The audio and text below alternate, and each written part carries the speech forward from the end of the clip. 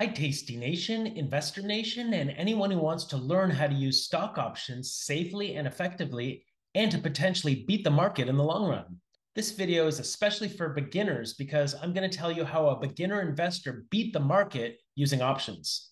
So I've been working with a beginner investor for the past 2 years. It was one of my viewers, just like you, and I was doing some coaching, I guess you would say. So let's call this beginner Billy Ray. Billy Ray Valentine? Yes, Move it. You made bail. I did. Billy Ray didn't even know what a call and a put were before he started this journey. And after 2 years, he ended up beating the market. And he also beat my return last year. And he's doing something very simple compared to what I do in my account. And he takes very little risk overall, less risk than I do. So go figure. Maybe I should stop doing all my super complex option strategies and focus instead on the simple method that Billy Ray used. Let me know in the comments what you think about that idea. Okay, so here's the performance review of Billy Ray's account over the past 2 years. He opened his account in January 2022, and right now we're in January 2024. So this is a 2-year journey. He invested in a simple market ETF, IWM, which is the Russell 2000 ETF. And over that 2-year time period, IWM only had a return of 1%, and Billy Ray's account had a return of 19.1%. So he blew the doors off the market. Looking good, Billy Ray! Feeling good, Louis. Here's a chart of his account. IWM, as a comparison, is shown in green, and his account is shown in blue. So he started January 2022, and now in January 2024, he's up 19.1%. This is amazing. This is way better than I did in my account. And he only did a one lot. So at any one time, he only had one Jade Lizard or one covered call on in his account using IWM. And I'll talk more about why he chose IWM. And by the way, he took a very hands-off approach to achieve this return. He only looked at his account once a month. When it was time to close his current position and open a new position in the next cycle, it's called rolling from one month to the next. He only did that once a month. Very little work. And he just relied on a high probability option strategy to carry him to success. So here's the main strategy that he used. It's called the Jade Lizard. This is from the Tasty Live Options Strategy Guide, and I'll put a link to this guide in the show notes. So a Jade Lizard is a bullish position that is constructed by selling an out-of-the-money short put combined with an out-of-the-money short call spread, where the total credit received is greater than the width of the call spread to remove upside risk entirely. It's a high probability trade. And here you can visualize the risk graph of how this works. You sell a put below the stock price and you sell a call above the stock price and then buy a call to define your risk on the upside. So there's unlimited risk on the downside. So if the stock price goes down to hit your short put, at expiration, you can still win and you still have a break even that's below your short put. And then if the stock price goes below that break even, you can start losing money down there. But that's just for that one cycle. There were many times during this process where Billy Ray had a losing position and he kept rolling it. And then he eventually won on that and kept winning and winning as IWM bounced around and recovered a bit. The other strategy that he used was just a very simple covered call. So a covered call is a bullish stock position where you're selling an at the money or out of the money call. In our case, we used an out of the money against 100 long shares of stock to reduce the cost basis of the shares. The short call risk is covered by the 100 shares of stock that we own. So again, here's a risk graph shown here. There's the stock price and you're selling a call out of the money above the stock price. So if the stock goes up, you can make a certain amount on the stock, and then you cap your gains here from the call that you sold. So you have limited profitability on the upside and unlimited risk on the downside because the 100 shares of stock can theoretically go to zero, but we don't really worry about that in today's day and age. If the market goes to zero, we probably wouldn't be around and we wouldn't have to worry about our trading account. So again, selling that call gives us a bit of a buffer. So our break even is not at the same place as the stock price. It's actually further down because of the credit we collect on that call. So when he started this process in January 2022, he wanted to just get long the market in a semi-passive way. So a very hands-off approach. And I asked him, how much money do you want to put to work? At the time, the SPY, which is the S&P 500 ETF, was trading at around 437. So to buy 100 shares of SPY and cash secure those shares, you would need about $43,000. And then looking at IWM, by comparison, was trading at around 197 at the time. So you would need 19,000 US dollars to cash secure those 100 shares. So we said, how much money do you want to put to work? And he said, okay, I'll do 19,000. So he funded his account with 19,000 US. He actually used Canadian dollars, but then he converted to US dollars. But he could have just as easily done this with SPY. So if we look at how did SPY do over that 2-year time period, SPY gave a return of 8.8%. And how did IWM do? Since he started, it returned, it says here about a minus 2% return. It really depends on which date exactly you start and end. But basically, SPY beat IWM over this time period. But that's not the point of this video. It's not that he picked the right stock or the right market ETF. It's that he used a strategy, which was a high probability strategy,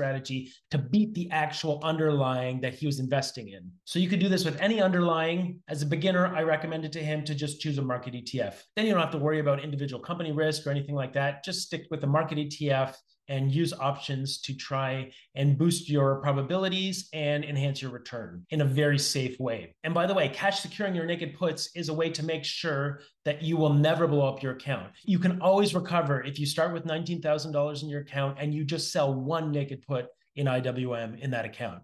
That's called cash securing your position. So it's just a very safe way of investing. And for a beginner out there, I would definitely recommend using the same sort of method where if you want to go long the SPY, you should have $47,000. And if you want to go long IWM, you should have $19,000 to do that. That's using today's stock prices. So that's a way to get long the market in a very safe way. So you'll never blow up your account if you do it that way, because you're not using any leverage in that case. You're not borrowing any money to get long the market. You're just using your own cash that you saved up. Okay, so here's the strategy that Billy Ray used to start his campaign. He started off using the regular Tasty Trade mechanics at around 45 days to expiration. Now I wrote 50 here, and that's because when you roll at 21 days to expiration, the next position you put on at that point is going to be around 50 days to expiration. So he started off with the Jade Lizard. He sold one put at around the 30 delta, and then he sold one call at around the 30 delta as well, and then bought a call $3 further out of the money to make a short call spread $3 wide. And he would aim to collect $1 credit on that $3 wide call spread. So the max loss you can have on that call spread would be $2 if you're collecting $1. So for one contract, that means you're collecting $100 because the multiplier is 100 for equity options. And that means your max loss is $200 for one contract. The Jade Lizard, of course, was invented by Liz and Jenny, and I've mentioned that in previous videos. So the zebra and the Jade Lizard are getting lots of attention as amazing trades. When do you think our royalty checks are going to come? I think tomorrow. I'll check the mail. What I love about it is seeing it. So in all of these other trading places, people are talking about the zebras and the Jade Lizard as awesome strategies. And they're breaking it down and saying it's a great trade. And it's so interesting because it is totally traced back to us, Jenny. So that's awesome. So thanks for sharing that with us. And we love to see it. We may not be getting paid royalties on the Jade Lizard, but it feels good to know that we created it. It does. We know, and that's all that matters. Yeah. So he started off doing this and he started rolling it at 21 days to expiration. And when we started realizing as we went through the first year was if he took a very hands-off approach and only looked at his account once per month, there actually was a risk of assignment. So when his position started losing and his short put went in the money, he actually got assigned shares. And he didn't necessarily do everything perfectly. So sometimes he missed that 21 DTE, which is always on a Friday, by the way. So then he tried to roll it instead the following week on the Monday or Tuesday. He definitely didn't do all this perfectly, but you can see his results. It didn't really matter that he didn't do it exactly perfectly. He still beat the market by a huge amount. So because he got assigned the 100 shares, that's why we decided to add on the second part of the strategy, which is whenever you get assigned the 100 shares, just sell a call at the 30 delta in the next expiration cycle. So again, around 50 days to expiration, you would sell a call and try and roll that call at around 21 days to expiration. And by the way, there's no assignment fee in Canada. So if you're in another country, you may have to pay a few dollars when you get assigned the shares. Then what might happen, and this did happen in Billy Ray's case, was sometimes his shares would get called away. that would send us back over this way. The shares get called away and he would go back to the Jade Lizard. So he just kept doing this over and over. Every time he was assigned shares, he would instead switch to a covered call. And every time his shares got called away, he would then switch back to the Jade Lizard. So this is very similar to the strategy that Liz and Jade called the Wheel of Fortune. So you just keep doing this over and over again. And your strategy is just to do high probability trades in both cases and try and beat the market. The market is just if you held 100 shares and did nothing against them. So each time this happened, because Billy Ray's in Canada, there was no fee for getting assigned the shares and there was no fee for getting the shares called away. So the only fees he paid during this whole campaign was just a couple dollars in commission each time he rolled his position at 21 DTE. So I wanted to show a sample trade of what Billy Ray did in his account. And it turns out I already showed one of his exact trades in a previous video I did called 4 Bullish Trading Strategies. So in that video, I showed a short put, a Jade Lizard, a short put spread, and a covered call. And the Jade Lizard I showed in that video was one of the exact trades that Billy Ray placed in his account on almost the exact day that I recorded that video. So check out that video if you haven't seen it. In that video, at around 4 minutes and 30 seconds, you can see here, we sold the 190 put in IWM at around the 33 delta. And then we sold the 213 call, which is around the 29 delta, and then bought a call $3 away at the 216 strike at around the 23 delta. And we did that whole trade for around $6.42 credit. The probability of profit was 79%. And the risk graph shown here is very similar to the one I showed previously. In this video, I also showed the expected move cone. So that was where the market was expecting IWM to go from that point, and it was trading around 200 at the time. So check out that video if you haven't seen it. I think that's a really good video for beginners to understand what it is we're trying to do here. I can see! I can see! So one other thing I wanted to show is, how do we know that this strategy will work over time? So if I go over to look back, I showed look back quite a bit in my last video called the Dr. Z Black Swan Hedge. So check that out if you haven't seen that. But if we go into this free back tester and I type in IWM as my underlying, so if I do a simulation and we look for an expiration closest to 50 days to expiration, we've got 47 DTE here. So in that expiration, I've got a trade on here already, but I'll show you how I did this. I'll clear the current trade and I'll start by selling the call side. So I'm going to sell a 30 delta call, click the bid and buy a call $3 away. So I'm selling the 201 and I'm going to buy the 204. That's $3 wide. And then I look at the credit that I'm receiving. So the credit, if you multiply it by 100, that's $83.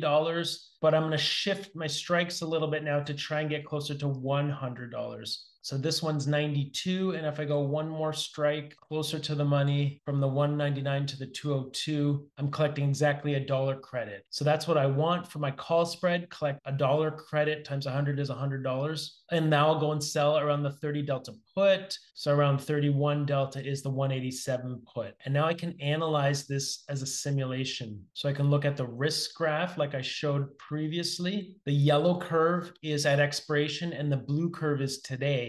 So if I roll forward in time at expiration, the blue curve becomes the yellow curve. So that's February 29th. But if I back up to 21 days to expiration, that would be at February 8th. So you can see my profit is starting to fill that tent there. Uncle Tony likes to call it the circus tent. And that's the point of doing this trade. Over time, you're collecting premium and it's filling up your potential profit. Usually we like to close the trade early so we don't wait for it to get to its maximum profit. So if I get the probabilities on this trade on February 8th, which is 21 DTE, my probability of profit on that entire trade, all 3 legs, is 74%. So that's a high probability trade. That's what we're aiming for. And then I can run this as a back test on the right-hand side here. So the options I happened to choose here were around the 31 delta on the put, short the 36 delta call, and long the 28 delta. So I can run a back test on that and see how it did over the last 18 years from 2006 to 2024. So it's a positive trade. The win rate over that time was actually 80%.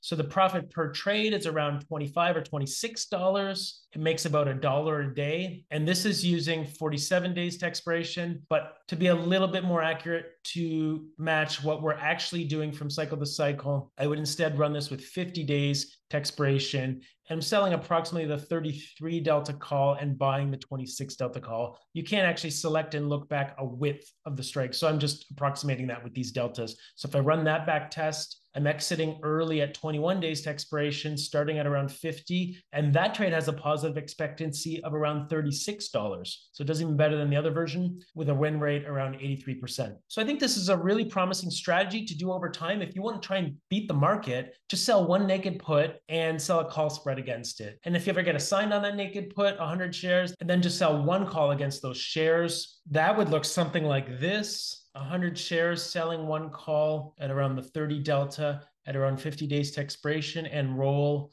at 21 days. And you get a positive expectancy on that trade as well. So combining these two together, the Jade Lizard and the covered call, over time, you're going to make money and hopefully make more than just holding the shares. I appreciate this. Oh, this is beautiful. I can't believe. Thank you. I just don't know what to do. Okay, so that's how a beginner trader beat the market using options, using a Jade Lizard and a covered call and just cycling between them over the 2 years. He beat what the market did, and he beat what I did in my own account as supposedly a more seasoned trader who's been doing this for 10 years. Karate man bruised on the inside. They don't show their weaknesses. So let me know in the comments what is working for you over the last 2 years. And if you're a beginner investor, feel free to ask any beginner questions in the comments below, and I'll make sure I respond and hopefully help you along your journey to become a winning investor. So anything in this video is not advice for how you should do anything. I'm just showing you how it worked for a beginner investor that I know personally. Good luck with your investing journey, and thanks for watching.